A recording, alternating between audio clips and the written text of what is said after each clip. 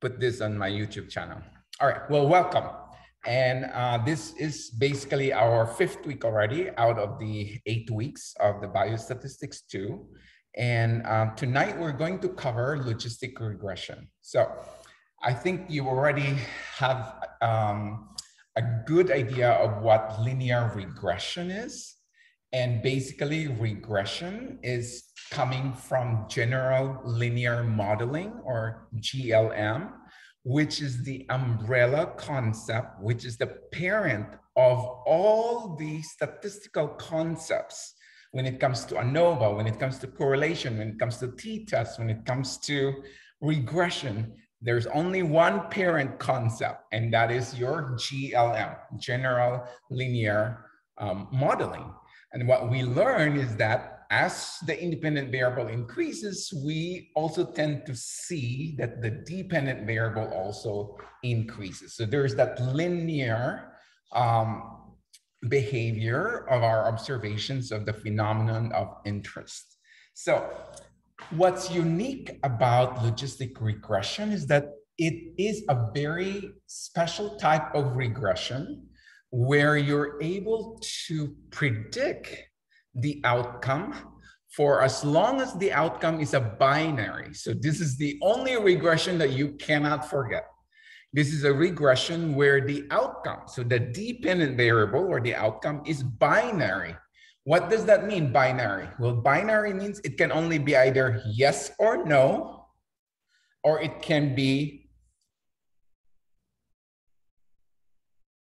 2 outcomes only, basically. Yes, no, affirmative, positive, and think of other outcomes that are, got the disease, did not get the disease,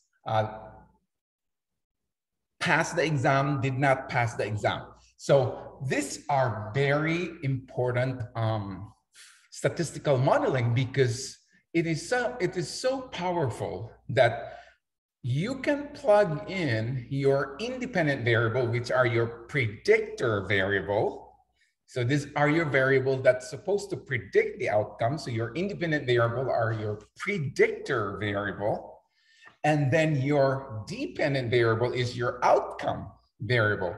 And what's unique about logistic regression is that it has a binary outcome. So I've used this, we try to analyze our data at DePaul University, and we try to understand what are the independent variable or the predictive variable that we can use in our admissions as we select the applicants. Because we always get like around 75 applications every year, and we only have 25 spots that we can give every year to our students. So can you imagine sifting through 75 applications every year, and who are you going to choose? Who are the lucky 25 that you're going to choose? And you have to make sure that you're not going to make a mistake, that these 25 students are really the creme de la creme, and that they will be the best, nurse anesthetist in your program, and that they will definitely pass the board exam one time, first pass rate. So this is what logistic regression is really very powerful, because you can plug in your independent variable. We try to look at the GPA of all the science courses. We try to look at their GRE scores in the mathematical section. And then we try to look at their nursing courses, because our nurse anesthetists, they need to be a nurse and they need to be in the ICU for 2 years before they get admitted to the nurse anesthetist program in the doctoral program. So we look at their transcripts in the School of Nursing, and we said, why don't we just select all of the nursing courses, the Med-Surg 1, Med-Surg 2, critical CCU, and then the maternal and child nursing, the fundamentals of nursing. So all the nursing courses only, and get the GPA of those and see if that's a good predictor for first-time pass rates in the national certification exam for nurse anesthetists. So that's the intro to this. This is the beauty about logistic regression, is that it only has, and it will only work if your outcome is binary. Binary means 2 possible results only. It can only be yes or no. It can be pass or fail, It can be, you know, success or no success. Things that are just basically, there's only two ways it can go into that direction. So that's what logistic regression is all about. So that is the answer to the question, what is logistic regression?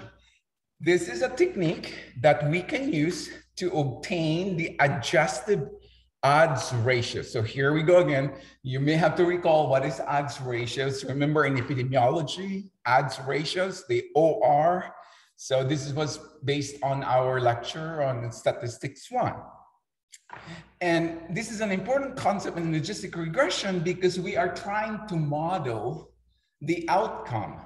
And in order for us to model an outcome, to predict the outcome that's a binary outcome, we need to be able to say, what are the odds of this independent variable to become the predictor for a binary outcome? So it allows us this very special type of regression, this logistic regression. It allows us to build a model that examines the effect of several independent variables. And that's the beauty about this. You're not limited to only like simple linear regression. Remember that simple linear regression, we have one independent variable and one dependent variable. And basically you can regress and you can do also correlation coefficient and you'll get the same results, correct? So that's why I asked you to review a few of the slides that examines the relationship of independent variables with the dependent variable. Now in logistic regression, remember again that your dependent variable is binary. And in other regressions, remember that your dependent variable is basically a phenomenon that are considered as interval data, ratio type of data that you can basically regress and see how much of the increment in the independent variable could potentially predict the degree of increment also in the dependent variable. Now here in logistic regression, you can have several independent variables, as I mentioned with the example that I've given you in a paper that will be published next year. It will be published in the AANA paper, the American Association of Nurse Anesthetists. The editor really loved it because we were trying to model at least 4 independent variables. We tried to look at the science grade, the science GPA, the GRE score in the mathematics section, the nursing courses GPA in their BSN program, and also the 4th model that we're trying to build was their interviewing skills, especially what we call the mindfulness. Because basically when you're an anesthetist, when you are a nurse anesthetist, you have to have awareness of your environment, awareness on your right, awareness on your left, awareness in your back, awareness in your front, because you're giving anesthetics and you can kill your patient in just 2 seconds. So based on that, logistic regression is so beautiful because what you can examine is that how much of these independent variables can be accounted for in your model to really have a very high predictive power of a binary outcome, which can only be yes or no, pass or fail, success or not success. So logistic regression is very popular among researchers. It is a very popular type of regression among PhD nurse scientists because, again, of the simplicity of the modeling. There are other types of logistic regression that will allow you to have more than 2 categories in a dependent variable, and those are what we call multivariate regression, which is definitely a whole different level of regression. Now, continuing on the concepts of logistic regression, by obtaining the adjusted odd ratios of our independent variable with specific way of controlling the unique effect of the presence of other independent variable, we can build a model that is considered as parsimonious. So here in logistic regression, parsimony is very important. And parsimonious means basically the most simplistic model that we can describe and realistically predict the binary dependent variable. So when we think about logistic regression, sometimes it could be that two independent variable in your model is the best representation for your data set. And that's what you call the best fit model. And that is what you call the most parsimonious model. By using and by examining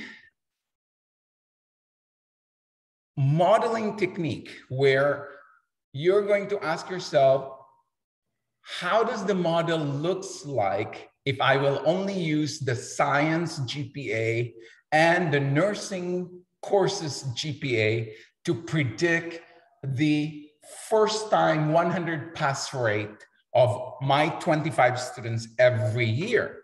So should the two independent variable considered as the best fit, or are there still other variables, a third or a fourth variable that will give you a higher predictive power in making sure that you have a very good predictive ability for your binary outcome, which is obviously one of those binary outcome is 100% pass rate. So it can answer the question 100% pass rate or less than 100, because it can only go two ways. It's always binary outcome when it comes to logistic regression. So in our experience when we examine all the admission data from our applicants, we actually use 4 years of data, year after year after year after year. And then we model those year after year after year. And then we look at the most parsimonious model that can definitely give us the best fit that would represent the reality, what is actually happening. So when we look at logistic regression, what we are trying to really build is a very accurate model. Think about another example for this is like when you predict the weather, you know, when you have to predict, you know, the typhoon, what's going to be the strength of the typhoon. Remember that those meteorologists, they have to use the humidity, they have to use the temperature of the ocean, they have to also measure the pressure, the barometric pressure, and then they also have to use how moist are the air and how much of that conglomeration of the hot and the cold air that can funnel the whole eye of the storm and then can lead to higher speed of the wind and the directions and how far it should spin to the right, whether it's going to spin to the east or it's going to spin to the west, which is very important when we try to predict, because we want to warn people to evacuate, right? If we're saying, okay, the typhoon is heading to Bohol, but actually it's heading down to Surigao del Sur, that's a nightmare. Your model is so wrong. So it's really important to know that when you are trying to when you're trying to model your data needs to have the best representation of what's going to happen. So that's another way of looking at modeling of your data. And in this logistic regression, what I really like about logistic regression is the fact that it is parsimonious. And I really like the idea that it will just simply answer the question, yes or no. So So what is model building? I think I've already alluded this earlier, that a model is a simplified representation of the reality. So your data set is already after the fact, right? You already have the data. So for example, for us at DePaul, we already have our 4-year data. We have data from the 2018 admissions, 2019 admissions, 2020 admissions to 2021 admissions. So we have 4-year data. We have all the data of the science GPA. We have all the data of their nursing courses GPA. We have all the data of the GRE for their mathematics section. And then we also have the data based on the mindfulness and situational awareness scoring that we did when we tried to interview them. So based on that, and we also have our pass rates for our students. And based on what we have a pass rate of 87%, we have a pass rate of 92%, we have a pass rate of 99%, and then we have a pass rate of 100%. So as you combine this 4-year of data, you are going to be able to create a model that's parsimonious. And the beauty about logistic regression is that it will definitely tell you whether a 3 independent variable model is better than a 4 independent variable model than a 2 independent variable model. So that's the beauty about model building, is that you start to examine how does your predictive power, how accurate does it become to represent the reality? As you examine your model, I'm only going to use 2 out of the 4 independent variables. This is how it looks like. It's not very good. It doesn't account. It can only account about 80% of the variances. Now, you try to say, all right, let's combine this 3 independent variable and see what happens. And then again, you will examine how well does that model predict or explain your outcome, which is your passing percentage for your national certification exam for nurse anesthetists.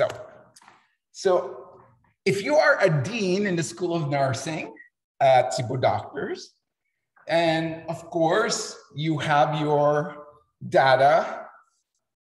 I remember my God at the time with Madam Cisno, that we look at the Revalida and then we tell our students, if you don't have this score in the Revalida, do not take the exam because you're not going to pass the National Nurses Board exam. And it was very, very predictive. The Revalida, one independent variable basically tells you that if you have the scores in your Revalida, you will be able to pass the National Board exam at first time attempt. So anyway, that's the concept for this. When it comes to logistic regression, it is these statistics that you're going to use if you are going to examine how well you can predict the students' outcome when they are about to take their National Nurses Board exam. So I think Madam Cisno had that wisdom that she always makes us, as a faculty member, I always remember, she will always make us calculate the mean, the median, and then the standard deviation. And then she would always make that difficult decision of where is going to be the cutoff, which is your standardized pass rate. This is where we're going to stop. And then we have to tell the students they failed. And therefore, they will be behind for 1 year among their peers. So it's very important that when you become a dean, and you will be, because like PhD, so what's the whole point of getting a PhD kung eventually dili ka ma-dean? You're ahead of your peers. Ang imong mga peers, puro sila master's prepared. And there are 6 of you here in this class, and you are going to be PhD prepared. I will be surprised if 10 years from now, you will not become the dean. sugot rin ka nga imong dean master's paper niya, ikaw may PhD niya. Dili na noon ikaw may dean. So I will definitely catch up with all of you, and hopefully, you will use your knowledge in statistics. As you become the dean, you do need to pay attention to your statistics. You need to be more discerning, and you need to be more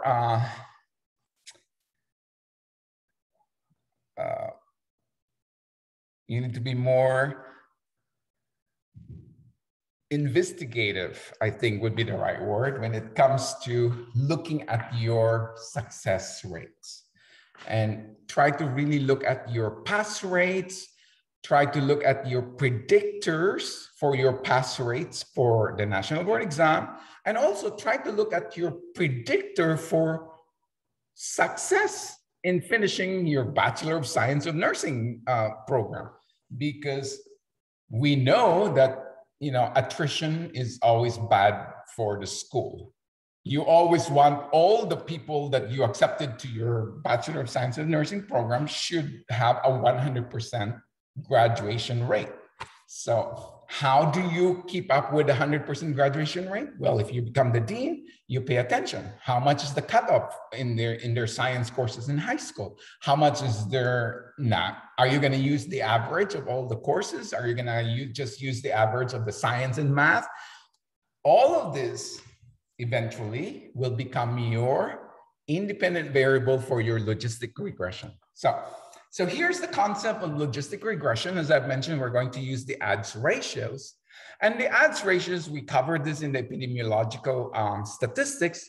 It is simply the probability of occurrence over the probability of non-occurrence. So occurred, did not occur. So presence divided by the absence. Now the odds ratio, so that was the odds, sorry. The odds is the probability of occurrence over the probability of the non-occurrence. Now, once we talk about ratio, you have to have two things, right? Because how can you create a ratio when there's only one? So always remember, ratio indicates that you have a comparison. So the odds ratio is now the odds of the outcome in one group that are exposed, and then you divide that number with the odds in another group that is obviously not exposed. So then once you have those, the odds ratio of greater than 1 simply means that those in the exposed group have a higher risk of the occurrence of the outcome than those in the non-exposed group. Now, this is very simple. When you read this, it's so easy, but then the math is not that simple because it just doesn't. You have to remember, you have to calculate the odds first. Once you already have the odds, then you have to calculate the odds ratio. And once you have the odds ratio, then you have to do an analysis of the odds ratio of the exposed and the odds ratio of the non-exposed in order to really get the odds ratios. So what about the risk ratios? Well, risk is basically the probability of getting an outcome and can only be calculated with a data from a longitudinal study. Now, we can use the risk ratio when it comes to looking at the probability of getting an outcome in one group divided by the probability of getting the outcome in the other group. Now, that's what you call the risk ratio. Now, there's another term called the relative risk, which is a term that we use interchangeably when it comes to risk ratio or odds ratio. So when you see publications that talk about relative risk, just remember that is also likely an odds ratio or a risk ratio. Now, the reason why we review risk ratio, odds ratios, and relative risk in logistic regression is that this is the fundamental mathematical calculation for determining how much would an independent variable would account for for the variances that we can observe in our model as we build our model into a 2 independent variable model, a 3 independent variable model, or a 4 independent variable model that can predict our binary outcome, which can only be yes, no success, fail, or pass. So an illustration here of our odds ratio and our relative risk, or our risk ratio, is basically an example from, a 3,055 pregnant women that we collected data on maternal smoking and the incidence of birth weight, of low birth weight of the infant at birth. So here on your left side, left column, you will see smoking, no. And then the second category is smoking, yes. And then in your row, so making sure row for low birth weight, you also have the incidence of no, low birth weight, or the incidence of yes, low birth weight. And what that tells you basically is that when you try to calculate for the odds, what you are trying to basically think of, what is the odds for low birth weight among the non-smokers? So the answer would be 76, which is you have 76 divided by 746 divided by 670, which is your low birth weight for incidence of no low birth weight for those who are smokers, divided by the total number of low birth weight, which is 746. Now that's the odds. So basically you will have a 0.10 divided by 0.90, and the odds is 0.11. That is just the odds. We're not there yet with the odds ratio. So that's the odds for the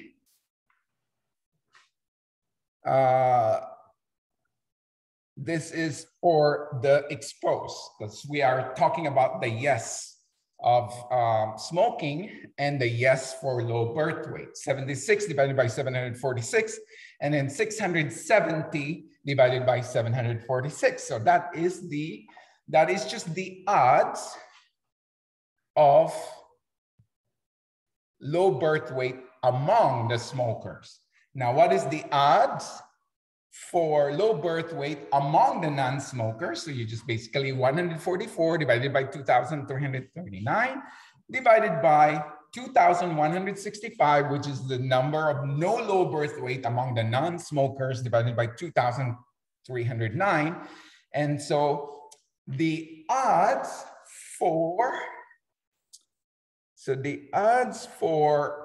the non-exposed is 0.06. The odds for the exposed is 0.11. Obviously, it's higher for those who are exposed, right? Now, we need to calculate the risk by doing 144 divided by 2,309. The risk is only 0.06. When it comes to the risk for the non-exposed, you have 76 divided by 746, and you have 0.1. I'm sorry, this is the exposed. The 144 divided by 2,309 is for the non-exposed, because there's no smoking. And then for the exposed, for the risk for the exposed, which is the smokers, yes, is 0.10. Once you have your odds and once you have your risk, then you can calculate your odds ratios and your risk ratios. So here we go. So in order for us to calculate the odds ratio, basically is we just need to calculate, we obtain 0.11, which is your exposed divided by the non-exposed. And that is what we call the occurred divided by the non-occurrence. And so the odds ratio for this particular group of 3,055 pregnant women is 1.83. So basically what that tells you that it's about 1.8 times more odds that a pregnant woman who smokes will have a low birth weight infant. What about the relative risk? Well, the relative risk, we simply divide the 0.1 with the 0.06. So again, that is the risk for those who are exposed divided by the non-exposed.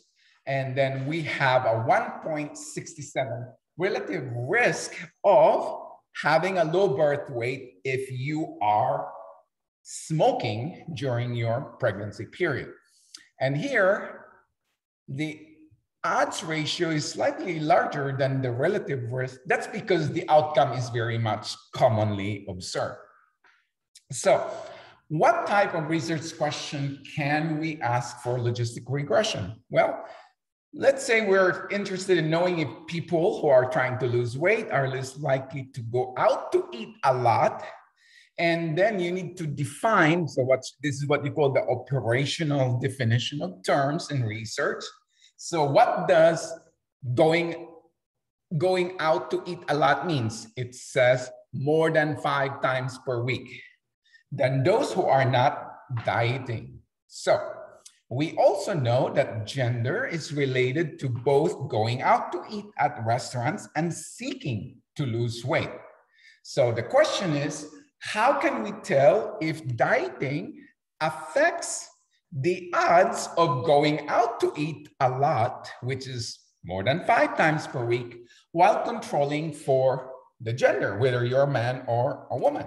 So we will use the following question to illustrate logistic regression. Because remember, logistic regression can only have a binary outcome. So the question is, what is the effect of going out to eat frequently on trying to lose weight once the gender is controlled for? Now, our dependent variable, which has to be binary, is frequency of going out to eat that's less than 5 times per week versus 5 or more times per week. Now, our independent variable one would be gender, male or female.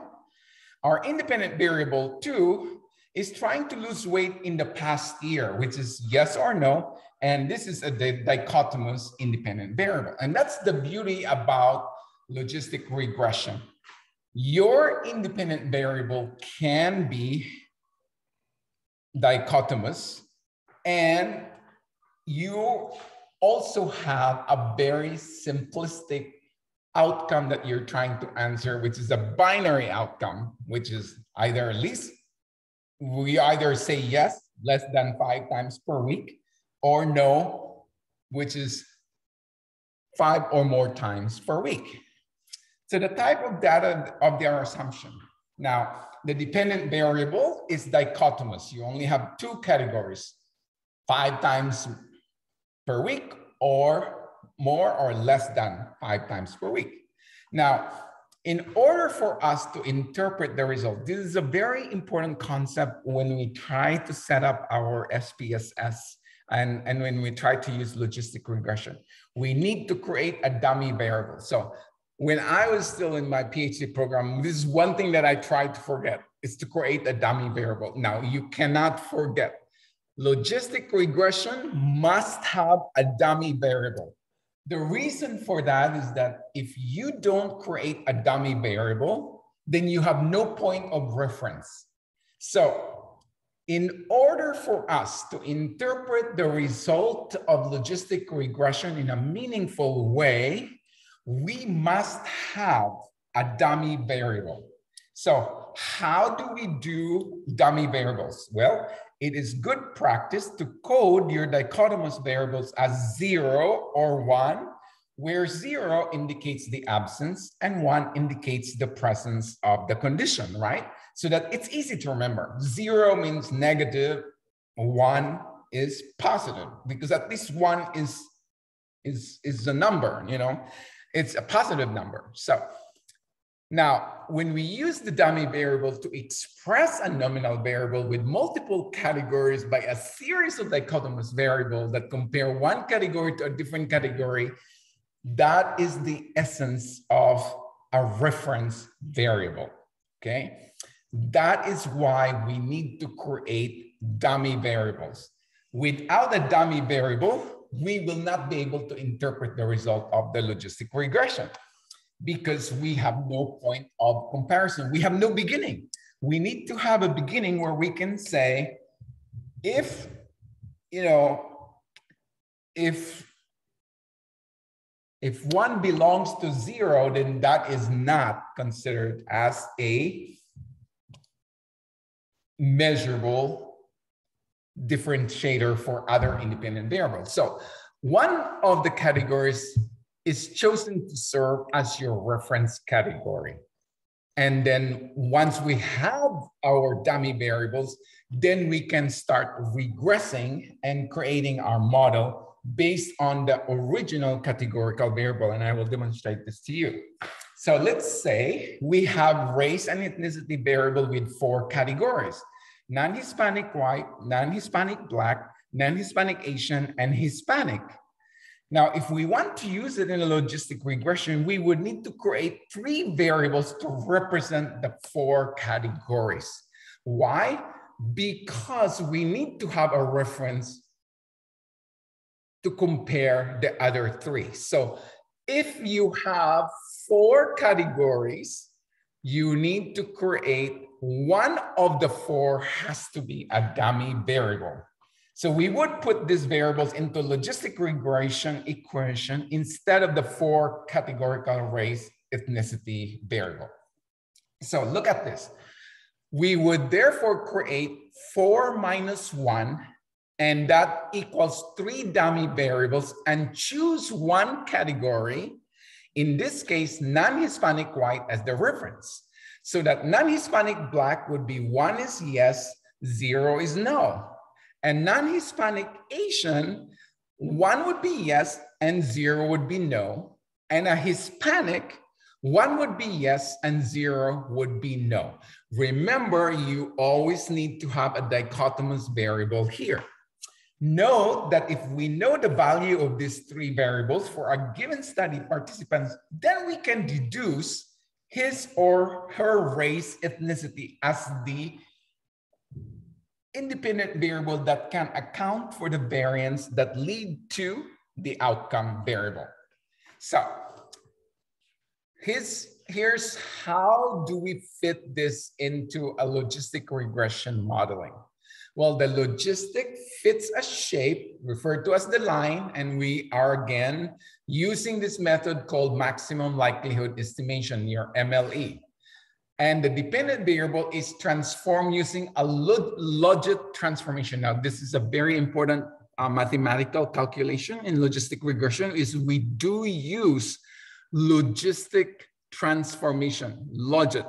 So for those of you, you need to recall this from your geometry and for our algebra. We need the mathematical calculations in a logistic regression is that there is a logit transformation that's happening. And then the coefficient, or what we call the betas, which is considered as the intercept of the slope in a multivariate logistic regression, is the representation of the log, or what we call the logarithm of the adjusted odds ratio for each of the dependent variable. Now, to obtain the adjusted odds ratios and obtain the confidence interval, this is now the mathematical calculations that SPSS will do for you.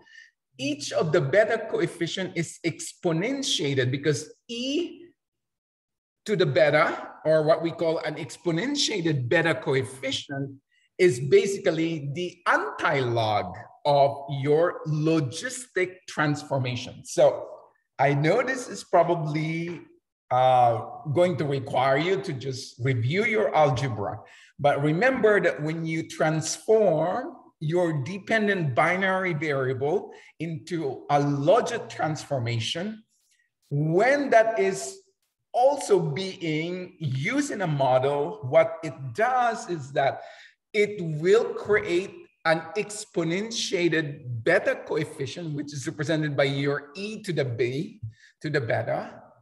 And basically what that means is that that is the anti-log of your logit transformation of your dependent variable. SPSS will do this for us. We don't have to do this hand calculation of, logit transformation and then calculating the anti-log of the exponentiated beta coefficient. Luckily, we have powerful computers now. We don't have to do this by hand. So the information from the logistic regression model, it will give us the -2 LL test. That is the statistical significance of the overall model. And remember, we always set our statistical significance at the 0.05 level of significance, which allows us only a 5% chance of probability that what we get is by chance. Now, the overall fit of the model, the data is going to be represented by your Hosmer limb show goodness of fit test statistics. And then your Cox and Snail R-squared and your Nagelkirk R-squared are the rough estimate. They are the rough estimate of the overall amount of variation in the dependent variable explained by all of the independent variable, whether you have 2 independent variables, whether you have 3 independent variables, or whether you have 4 independent variables. But again, the maximum likelihood estimation will give us the most parsimonious model of our logistic regression. Now, the strength and direction of the association of each independent variable with the dependent variable using your adjusted beta and your adjusted odds ratio, that remember, there is a logit transformation happening.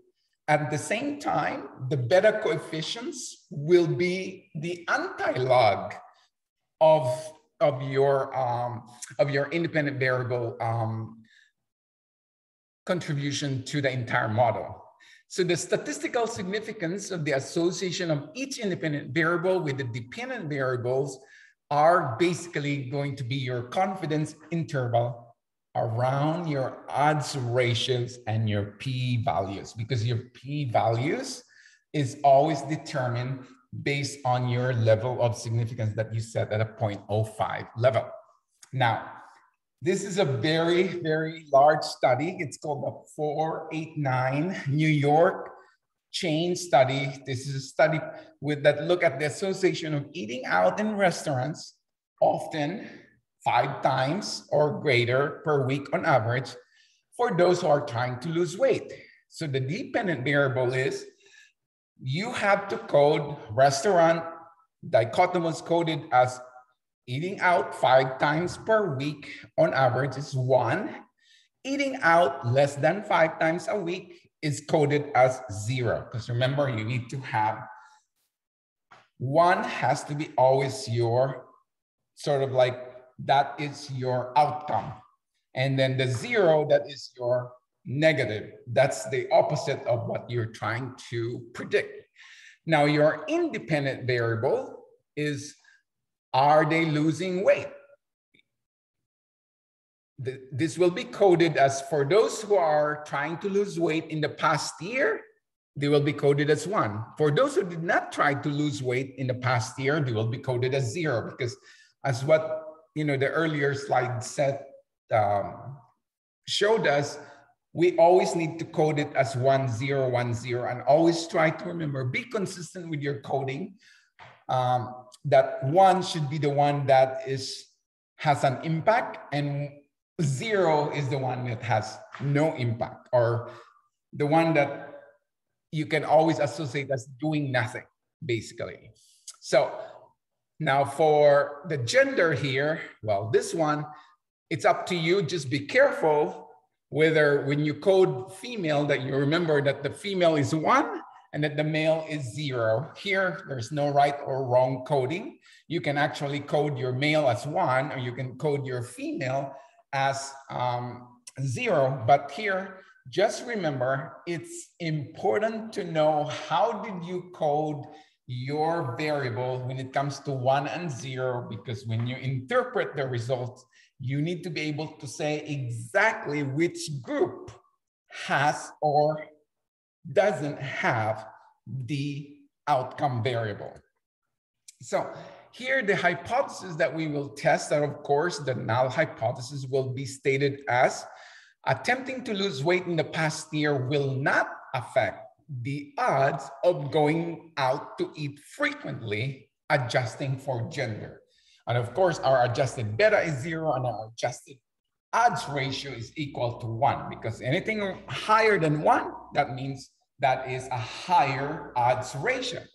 And that is towards, you know, the opposite hypothesis, which is the alternative hypothesis here is that attempting to lose weight in the past year will affect the odds of going out to eat frequently, that is 5 times or more per week, adjusting for gender. And here in your alternative hypothesis, your adjusted beta is not equal to 0 and your adjusted odds ratio is not equal to 1, because this is your alternative hypothesis.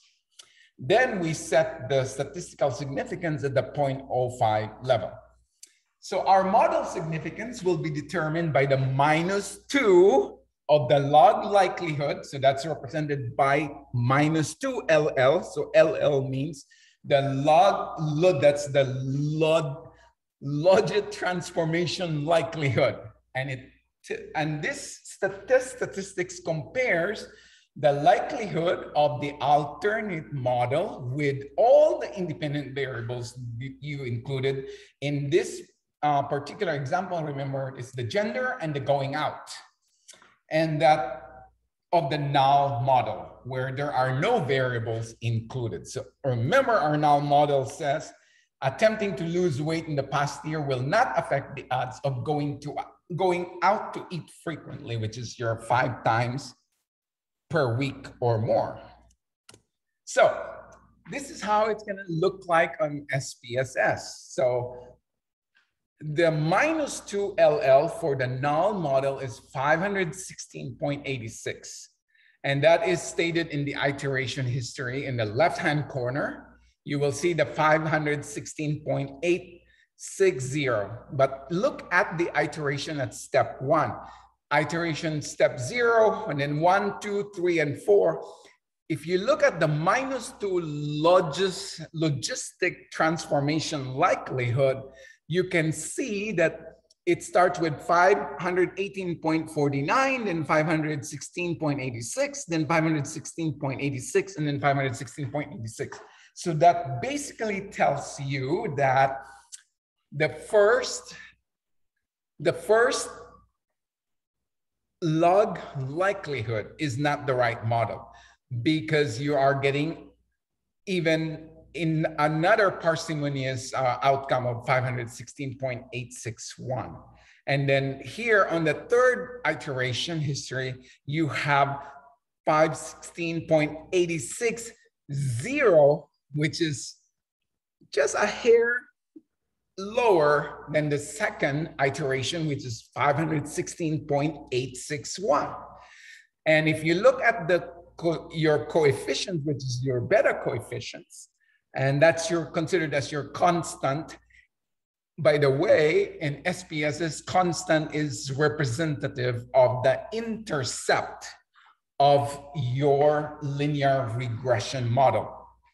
So if you look at there, you will see that the coefficient value of your constant, or what we call the intercept, is -1.101, -1.233, -1.238, and then the fourth is still the same, -1.238. So once you reach a repetition where your initial -2 log likelihood is 516.860 is already repeated, then that represents your best model of your data. And then the model summary in the right-hand corner will show you that the minus 2 logistic likelihood of 491.336 has a Cox and Snell R squared of 0.051, and it has a Nagelkirk R squared of 0.078. Continuing on the output in SPSS, you will also see the omnibus test of model coefficients table that gives the square statistics and shows you the difference between the minus log likelihood of the null model and the final model. Remember the step 4 of the iteration, the 491.34 minus 516.86 is equal to 25.53. Now there are 3 chi-squares, 1 for step, 1 for block, and 1 for model. The variables were entered together, so the values of the 3 are the same. Remember that what I've said, that the logistic transformation will be represented by the beta coefficient, which is the anti-log of your beta coefficients. And so here in the omnibus test of model coefficient, you will see that the step 1 for step is 25.524. The step 1 for block is 25.524. And the step 1 for model is also 25.54 with a degree of freedom of 2 because we have 3 levels, basically. So 3 minus 1, it's always n minus 1. And so we have a degree of freedom of 2, and our statistical significance is 0.000. And we want this to be statistically significant because this will tell us that this is the right model for our logistic regression. Now, what about the Hosmer and Lim show test statistics? Well, this is your goodness of fit statistics. And you always want this statistics to be non-significant, because a non-significant results will indicate that the model fits the data. So you can see here that for step 1 with a chi-square of 0.358 with a degree of freedom of 2, that significant value is 0.836. So that is higher than the 0.05. And we always want our Hosmer and Lim show test to be higher than the 0.05 level, because when it is a non-significant result, it indicates that our model is the right model. Okay? Now, this is now the approximate variation that can be explained by our model, and we have to look at the summary table and pay attention more on the Cox and Snell and the Nagelkirk R squared, because the Nagelkirk R squared and the Cox and Snell R squared are the proportion of the statistics where the variance can be explained. And what our model is showing is that the variance that can be explained so far is basically 5.1% to 7.8%. Now, where did we get that model summary? Well, according to the SPSS output, when you have a -2 log likelihood of 491.336, your Cox and Snell R squared is about 0.051, and your Nagelkirk R squared is 0.078. What that means is that you basically basically take your Cox and Snell R squared as your low, that's the lower end of your variance explanation. And then your Nagelkirk R squared is the higher end of your variance explanation for your model. So from the regression itself, what we can conclude is that what we have is that the odds ratios for the model where the Y is the probability of eating out 5 times per week, and our beta for losing weight is about minus 0.030. And for the gender, these are our independent variable, which is minus 1.11. We have the regression constant, which is our intercept, value of 0.644. Now, remember, we have to do the logistic transformation, the logit transformation. So the log of n is basically y divided by 1 minus y is equal to minus 0.644. We subtract that with what we have in our beta coefficient for losing weight, which is 0.030. And we also subtract our beta for the gender, which is minus 1.111. And then you'll be able to see that you have your beta, losing weight is 0.030. The gender is it's minus 1.111. And for your constant, which is your intercept, it's minus 0.644. You have your standard error, and then you have your Wald statistics with a degree of freedom of 1, and you will have your statistically significant result. And as you can see there, the exponentiated beta, which is your anti-log. Remember that I explained this, that because you're doing your logit transformation, when you have your beta coefficient, it has to be exponentiated because it is the anti-log of your logit transformation. And then basically your 95 confidence interval for your exponentiated beta is there also stated for your independent variable lose weight and your independent variable gender. And when you look at your lower and upper 95% confidence interval, you can basically see that what that means is that the adjusted odds ratio for losing weight, which is represented by your exponentiated beta of minus 0.030, is equal to 0.970, and the significance is 0.896. So what does that tell you? Losing weight, those who intend to lose weight, it's not statistically significant. But what about the gender? Well, it looks like for the gender, the odds ratio, we have an exponentiated beta of minus 1.111, and the statistics value for that is 0.329 with a significance of 0.000. So that is less than 0.05. So we know then that our model, we can account gender. It is statistically significant. However, we cannot account their intention to lose weight in 1 year.